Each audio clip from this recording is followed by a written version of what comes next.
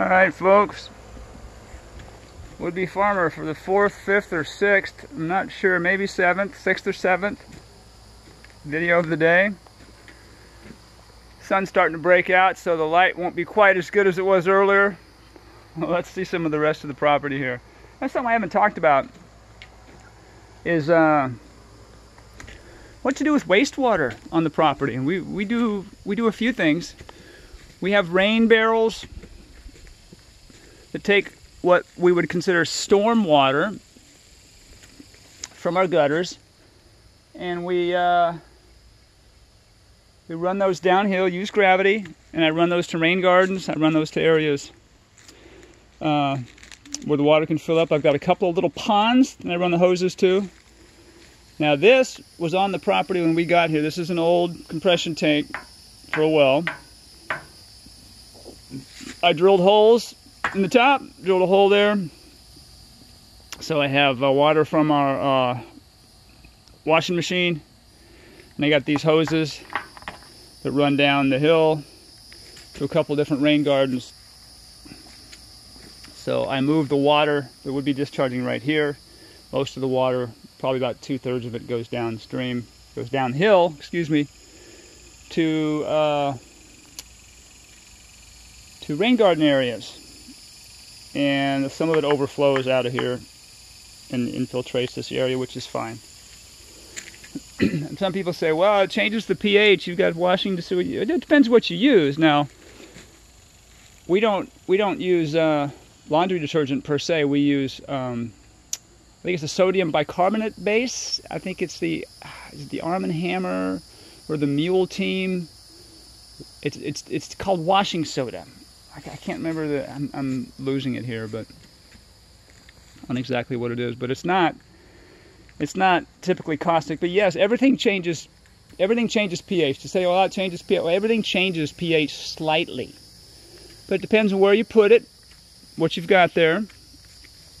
Water was going to run off somewhere on the property, so that's what we've decided to do with it.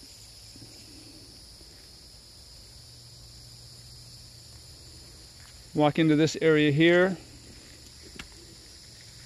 The bananas you see up front, that's recent. That banana circle or square, banana mound is what I'm calling it. To set it up, I covered that area with a bunch of cardboard, a bunch of newspaper, a bunch of compost, and a bunch of leaves. Did that for several months. Fresh kitchen scraps and all. And then I planted the bananas around it. These are called dwarf namuas, as I recall. And in the middle, I planted a bunch of papaya. So the papaya is going to do its thing there and grow. In the middle, papaya enjoys the moist area like the bananas do. That's what I have going on there. There's citrus back there that I planted. That citrus actually was next to the house, if I recall. It was right next to the house, and I was like, yeah, I don't want that growing right next to the house. So we moved that, clipped it back a little bit. I've got some pawpaw here, some native pawpaw. And I say native, it's typically, I think they're typically found around the Tallahassee towards Pensacola area. So it's not native to this county. Whenever you say something is native, you have to define your term. Native to the United States, native to the state, native to the county, native to your bioregion, your watershed, native to your type of soil or type of ecosystem,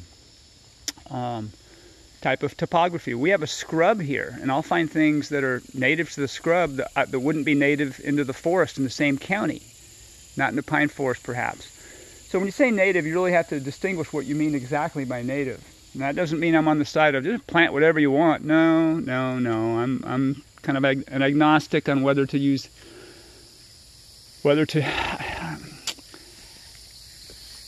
I think natives are important, and we need natives every place we can put natives.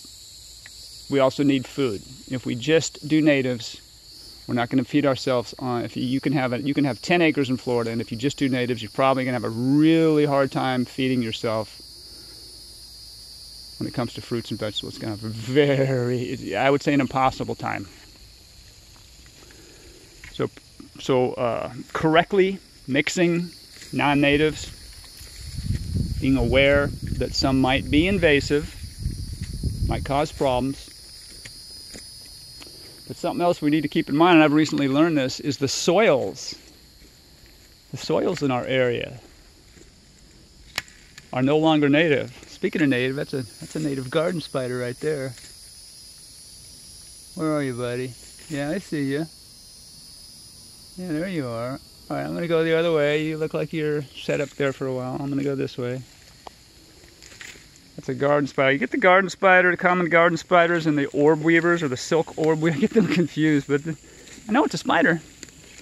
But yeah, so back to the whole native thing.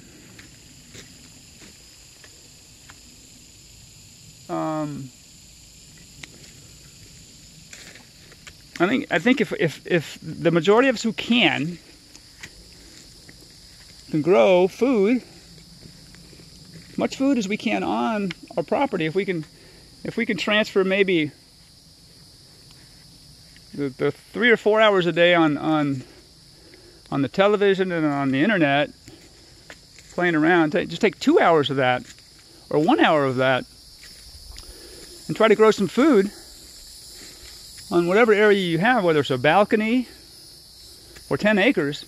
Grow some food, grow as much food as you can. That'll take some of the heat off of these massive agricultural farming systems.